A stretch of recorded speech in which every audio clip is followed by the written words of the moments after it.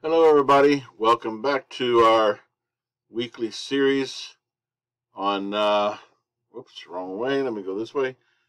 Welcome back to our weekly series on Introduction to the Caribbean. Last week we talked about the environment, and tonight we actually have Tropical Storm Fred bearing down on us here in South Florida, although we don't worry too much when it's only a tropical storm. So today I'm going to give our 10th presentation for week 10 on international relations in the Caribbean. The notes are taken from chapter 3 of Owen Blewett's book, The Contemporary Caribbean Life, History, and Culture since 1945. So let's jump into it.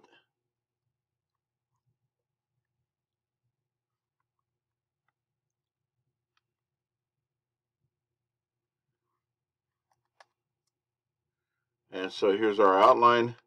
We're going to be talking about World War II and the impact of the subsequent to World War II of the Cold War, leading up to the Cuban Revolution, Cuban Missile Crisis, Fidel Castro's role.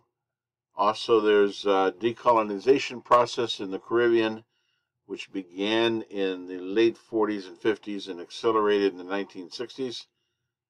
We'll talk about Caribbean independence, the British Commonwealth, the post-Cold War, and with turmoil in Haiti, the neglect of the Caribbean, and we'll probably stop about there. We'll probably be out of time.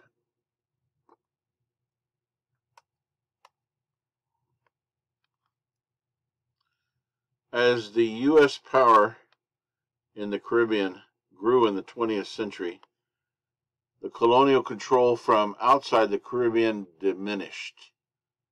Of course, this process began in 1898 after the Spanish-American War, when Spain ceded Puerto Rico to the United States, and of course the United States started a naval base at Guantanamo Bay, and Cuba became a protectorate. So Spain basically withdrew from the Caribbean. The U.S. built the Panama Canal, and in view of one of the naval strategists of the 1890s, Admiral Mahan, the famous American naval strategist, the canal transformed the Caribbean from a terminus into a major sea route linking the Atlantic and Pacific Oceans. In 1910, Britain removed the Royal Navy units from the Caribbean, confident that the U.S. had the naval capability to secure the seaways. In 1917, the U.S. purchased the Danish Caribbean islands to create the U.S. Virgin Islands.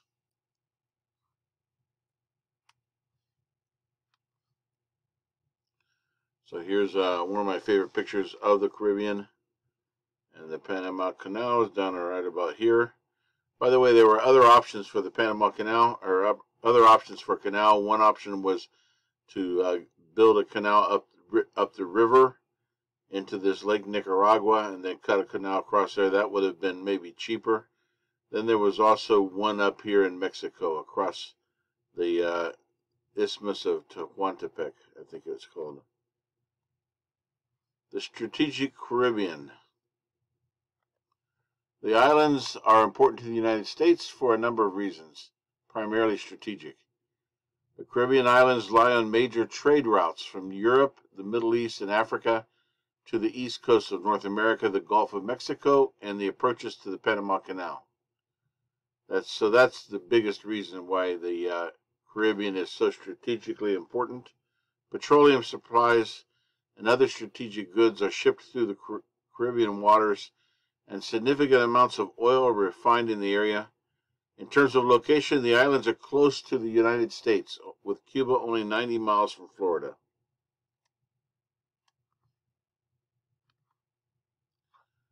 Another reason for the U.S. interest in the region is that migrants are a significant Caribbean export, and many people of Caribbean heritage live in the United States. We have large numbers of West Indians and Cubans and Puerto Ricans here where I live in Miami, also Haitians, all from the Caribbean. For example, Miami is home to over 1 million Cuban exiles, many of whom actively oppose normalizing relations with Castro. That's a little outdated, actually, we should say with normalizing relations with Cuba. New York has a concentration of Puerto Ricans who are U.S. citizens and come and go as they please. Many other Caribbean migrants enter the U.S. via Puerto Rico. New York is a magnet for people from the Dominican Republic and Haiti. And many migrants from the English-speaking Caribbean make their home in the northeast of the United States. So there's a picture of New York and a picture of Miami. The impact of World War II. The outcome was the Cold War, which began approximately in 1948. It was an ideological conflict that did not ignite into a major hot war, but there were plenty of proxy wars, of which Vietnam was one, Korea was another. There were some proxy wars in Central America. The Organization of American States, the OAS, dates from 1890, but it was in 1948 that it adopted a formal charter to encourage inter-American cooperation to settle disputes. It includes 32 member nations from Latin America and the Caribbean. Cuba was an original member, but it has been excluded from the OAS since 1962. In 1954, in the heat of the Cold War, the OAS adopted the Caracas Declaration, announcing that international communism was incompatible with democratic freedoms in the Americas. A major consequence of World War II was that the European colonial powers, Britain, France, and the Netherlands, were all weakened by the conflict, which inevitably led to them exiting out of the Caribbean for the most part. Demands for political liberalization and decolonization were in the air, and because of strained economic circumstances, the Europeans responded. So this began in 1898 with Spain, and now you have Great Britain, France, the Netherlands, and also Denmark sold its islands to the United States. So they're starting to head for the exit doors. Even before the war's end, Caribbean people in the British Islands were demanding a greater voice in politics. After the war, there was a gradual movement toward representative government, with an extension of suffrage and local control in the internal affairs before independence.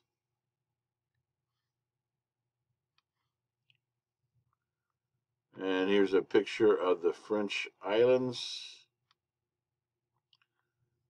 which includes Guadeloupe.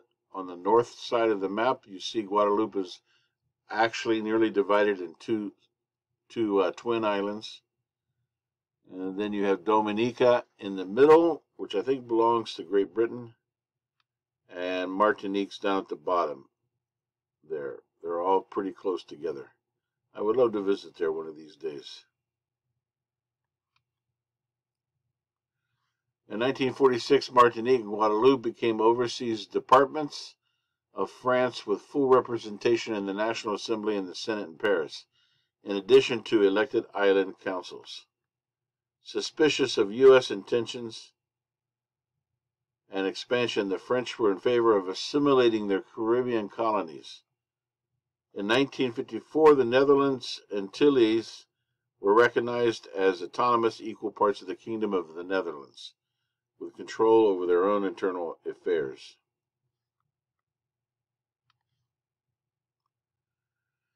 Operation Bootstrap in Puerto Rico. Meanwhile, in Puerto Rico, the U.S. promoted Operation Bootstrap, a program of economic and industrial development launched in 1947. Luis Muñoz Marin was the first elected governor of Puerto Rico. That was 1948, that election. He favored industrialization, realizing that the island could capitalize on low wages and low taxes. The agricultural economy of coffee, sugar, and tobacco would not support higher living standards, and Governor Marin realized this. Marin of the Popular Democratic Party was successful and won re-election, until leaving office in 1964.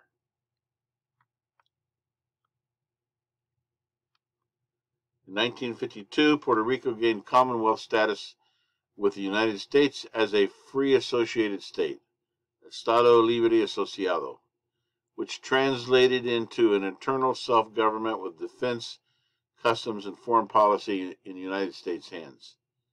A friend of mine lived in Puerto Rico for a while and met his wife to be there, and he talked to me many times about some of the bitter rivalry between the three different parties in Puerto Rico. One party in favor of independence from the United States, another party in favor of becoming a state, the 51st state of the United States, and a third group who wants to maintain the status quo. Apparently it's a hot topic down there. During the 1950s, Cuba was in a crisis involving social and economic grievances and discontent with the corrupt dictatorship of Fulgencio Batista, who had seized power in a 1952 military coup. This is something I focused a lot on in my dissertation, was the role of the Catholic Church in the 1950s during the coup, the Batista coup, and then later during the Cuban Revolution. Wealth in Cuba was concentrated in the hands of a few. Rural poverty and urban penury, that is, urban poverty, were pervasive. The economy relied on sugar exports and failed to diversify. Gambling and prostitution thrived. Cuba was a tourist destination and also a major location of mafia corruption. So Cuba would become the focal point for the Cold War, a confrontation between the United States and the Soviet Union in the Western Hemisphere. In order to protect themselves, Cuba reached out to the Soviet Union and asked for an association and for military protection. In 1961, as a result of the Cuban Revolution and the failed Bay of Pigs invasion, the Kennedy administration initiated a new program called the Alliance for Progress to stimulate economic development in the Caribbean and Latin America and to isolate Cuba. This was agreed upon in a conference in Uruguay that was attended by all the representatives of the American countries except for Cuba. The United States, acting in response to a perceived threat, tried to win support with economic assistance and incentives. The Alliance for Progress was designed as a 10-year plan to support economic development, raise per capita income, promote agricultural reform, and improve education and housing and healthcare, while fostering the growth of democracy throughout Latin America. The idea here is if we help lift, if the water rises and lifts all boats, then there won't be a need for any more revolutions. The United States contributed $10 billion from its Agency of International Development. The idea here was sort of a Marshall Plan for Latin America. Unfortunately, it didn't work.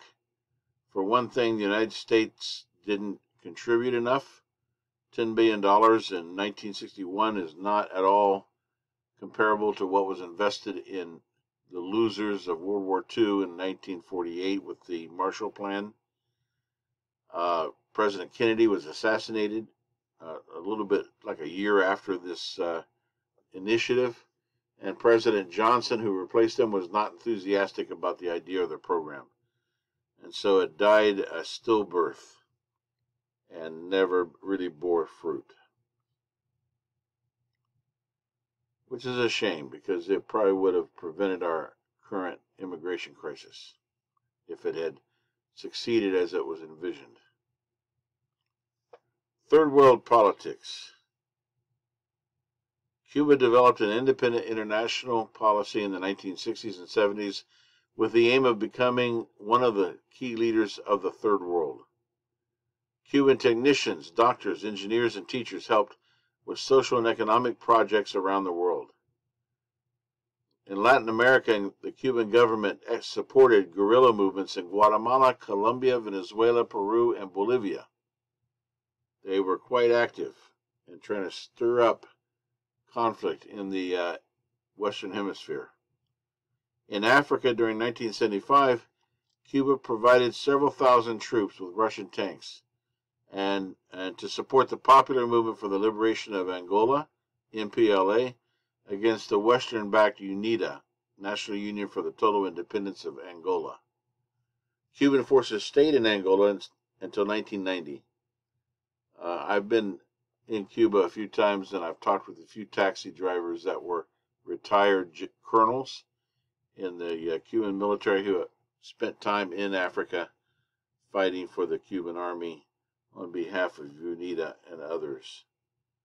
In 1978, Cuban troops were dispatched to Ethiopia to stop an invasion from Somalia. I don't know how I got that far back, or did I get ahead? Yeah, I messed up. Where were we?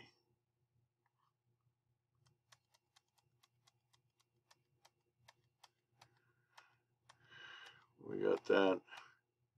Grenada. This is a picture, I think. Nope, that's the Cuban Revolution in 1959 in Havana. In 1983, a militant Marxist group arrested, tried, and executed Maurice Bishop, who was himself a left-leaning prime minister of Grenada, and this group took control of Grenada, an island with a population of about 100,000 people. U.S. President Ronald Reagan dispatched a task force to rid Grenada of the Marxists and restore democracy. It just so happened that there were Cuban workers on the island building an air force, which raised suspicions that the airport was intended for military purposes. It also provided a convenient justification for the invasion of this tiny island. The United States, let me back up. Without consulting London, which caused resentment, the U.S. sent troops under the pretense of safeguarding the lives of U.S. medical students in Grenada. The United States would not tolerate another communist regime in the Caribbean and feared that the airport Cuba was building at Port Salinas would be used for military purposes. The incident illustrated that every Cuban island, no matter how small, is strategically and militarily important to the United States. Grenada was the last Caribbean battleground of the Cold War. There's some pictures of the U.S. landing Marines in Grenada. There was a movie about this that featured Clint Eastwood. I do not recall the name of it. Caribbean independence. Jamaica and Trinidad and Tobago became independent in 1962. Barbados and Guyana followed in 1966. Many of the other islands became self-governing, associated states with Britain before graduating to full independence in the 1970s. The Bahamas, Grenada, Dominica, St. Lucia, St. Vincent in 1979, Antigua and Barbuda and St. Kitts and Nevis achieved independence in the early 1980s. The decline of British influence. The British influence in the Caribbean has continued to decline as the role of the United States in the region has increased. As we have seen, this geopolitical fact was underlined in 1983 when the U.S. invaded Grenada without first consulting with the U.K. Both France and Netherlands have in general played subdued roles in the Caribbean since World War II, opting to transform colonies into full partners of the metropolitan body politic. Strong economics links remains between centers in France and the Netherlands and their associated Caribbean islands, which means that they're relatively more prosperous, maybe with a higher standard of living than some of the independent islands. The Caribbean neglected. Since the terrorist attacks of September 11, 2001, the United States has been engaged in Afghanistan and Iraq, diverting attention from the Western Hemisphere. By the way, we just are we're just witnessing the final withdrawal of U.S. troops from Afghanistan in the last week or so. As a result of the 9/11 terrorist attacks, the Caribbean has been neglected. Yet the strategic significance of the region remains vital. And this chapter closes with 4 important security issues for the Caribbean: political stability, access to resources, especially petroleum, refined and shipped through the region, is crucial to the U.S. economy. Migration from the area to the U.S. needs to be monitored and controlled, and the flow of drugs from and through the Caribbean needs constant surveillance. So, that is our presentation number 10. We have approximately 4 or 5 more to go to finish our introduction to the Caribbean. Thank you for your time and attention. Feel free to put any comments down below in the comments section, any suggestions, and I will look forward to reading them. Thank you. Have a good weekend.